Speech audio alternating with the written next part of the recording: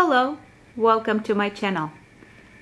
Today I'm inviting you to join me in preparing my first batch of the potting mix for African violets using the Promix brand. This is a brand new growing medium for me and I'm excited to share this experience with all of you.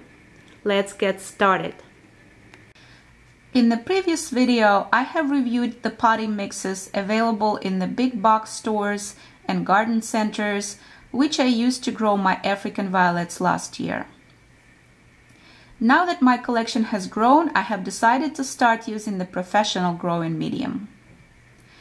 I learned about this particular brand, Promix, from the African Violet Nerds group on Facebook.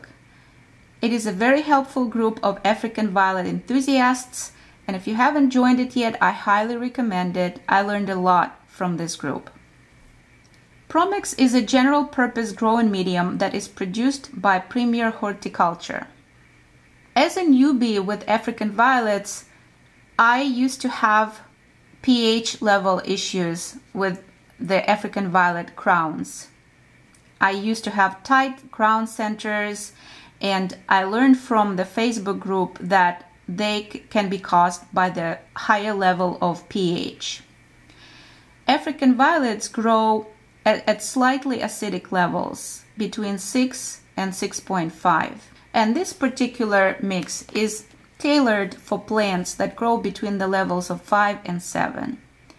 The pH level of 7 is considered neutral. So I'm hoping that this particular mix will help me get the pH levels right when growing my plants. Another important factor why I chose this particular mix is that it already contains the mycorrhizae in it. In the original recipe that you saw in the previous video, I used a separately purchased mycorrhizae brand, but now I no longer have to do that. It's already in there. And finally, this mix provides the protection of a biofungicide which prevents root diseases with African violets.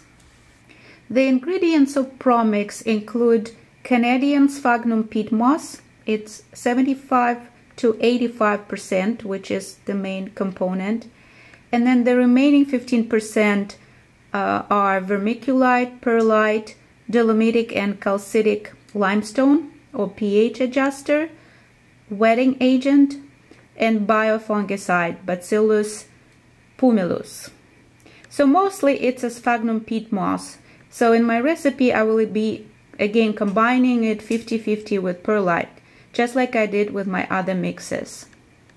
In this batch, I will keep all of the other ingredients the same as in the original recipe from my previous video, with the exception of the garden lime and the mycorrhizae, because Promix already has them in. I will be using an open container today, so we can easily see what's happening inside. The mix in the open container needs to be covered with plastic for storage. So in the future, I'll just be using the container that has a lid to store my potting mix. This container is 15 quarts, so it should be easy to make our mix in. The mix, once prepared, it should be about 5 quarts total. It is recommended to wear a mask and the gloves to protect yourself while preparing the potting mix. This is what Promix looks like inside. Has some perlite in it, so we'll add 2 quarts of Promix. I'm using this measuring cup, a 1 quart 32 ounce measuring cup. And for those who use liters, here's 1 liter. And the second quart of Promix goes in. And now we add the same amount of perlite, the coarse variety that I showed you in the previous video.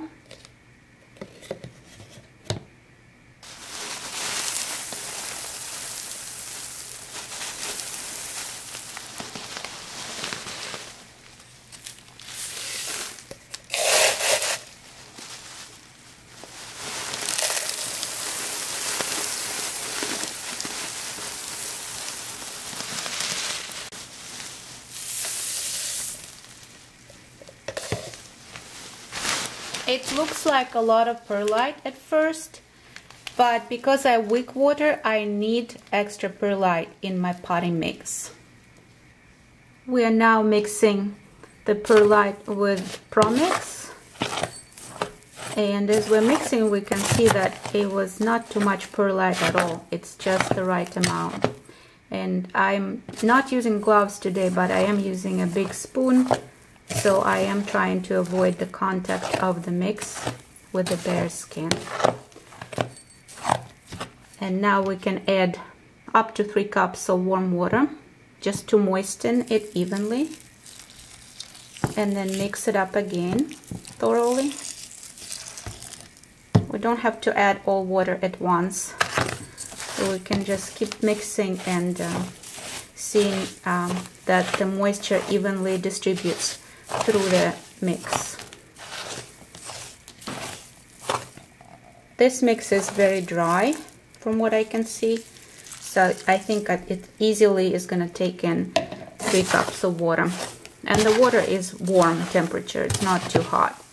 In the previous recipe I used hot water because we didn't have the fungicide bacteria mixed in. But here I'm trying to be careful not to kill the beneficial bacteria, or beneficial fungi, I should say. So that's about right. To that we will add a cup of horticultural charcoal, and I spoke briefly about it in the previous video.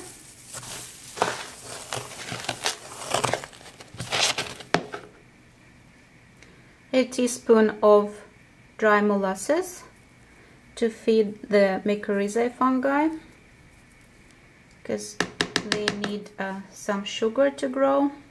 Then we add 2 full tablespoons of Bonite Systemic Houseplant Insect Control, and the number of that is 951. They come under different numbers.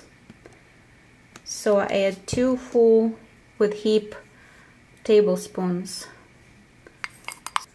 The label calls for 2.5 tablespoons for 1 gallon, but I've used it in the past and I never had any insect issues with just 2 tablespoons.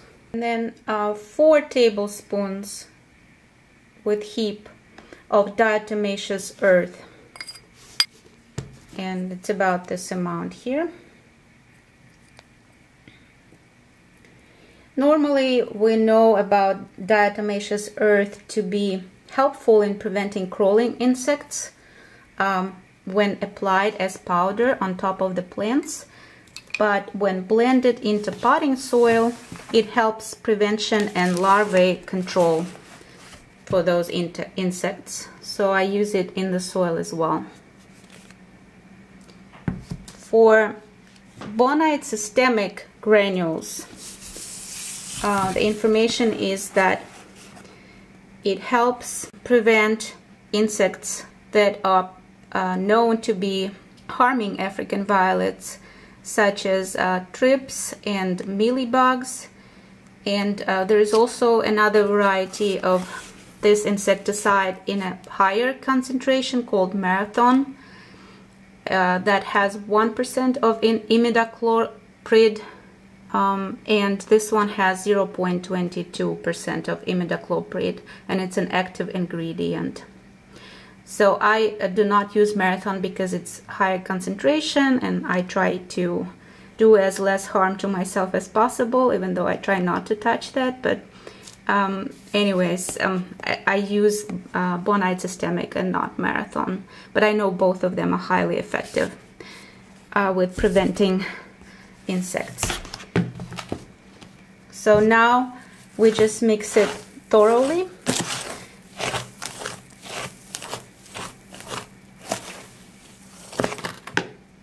Once thoroughly mixed, it should be this consistency. It should be still very fluffy, not too moist, but moist enough so it can be used for repotting. And we will not be waiting for 2 weeks like we did in my original recipe, because it's already adjusted. It has already the pH adjuster in the promix component. So this could be used in just a few days, up to a week of storage time. So we will cover it now with plastic and we will wait for a few days. And then in the next video, I will show you how I wick water my plants, and together we will plant one of the African violets that I have on a wick.